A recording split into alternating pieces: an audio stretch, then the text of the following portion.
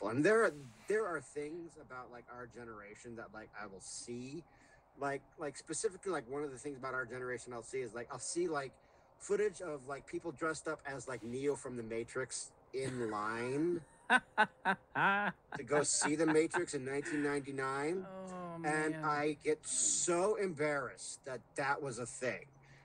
But this like general behavior, like I know it's not exclusive to our generation, but our generation had like a very specific kind of like flavor for it, and these people just like embody it. This disgusting drunk lifestyle that was around like 2000, 2001, 2002. Yeah. And it's just and I'm just like, oh, these are my people and I hate them.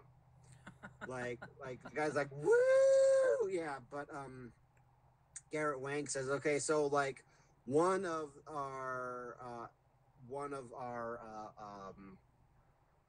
activities is that we have put all kinds of underwear all around the island, and I was just like, and that this is supposed to be like exciting for them, and I'm just like, oh no, there's a focus on like underwear Yeah. and alcohol. And I realized that just like our generation just like focused so much on underwear at that time.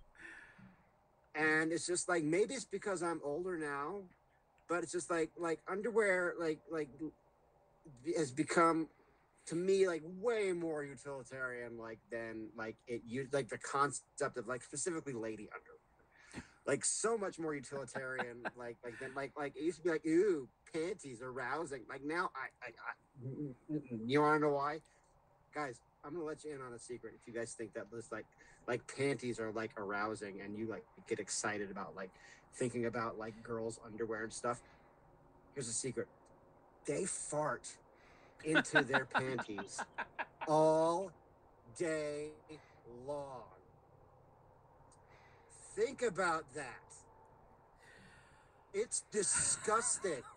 Yeah, but it's like where their lady parts live. Like, okay, why is that better? Okay. So You're like, I'm gonna take your underwear. I'm like, it's sexy. I'm gonna rub it all over my face. Like, that is gross. That is disgusting. Like, you make me sick. It's embarrassing. oh, Dave. Am I Okay. wrong?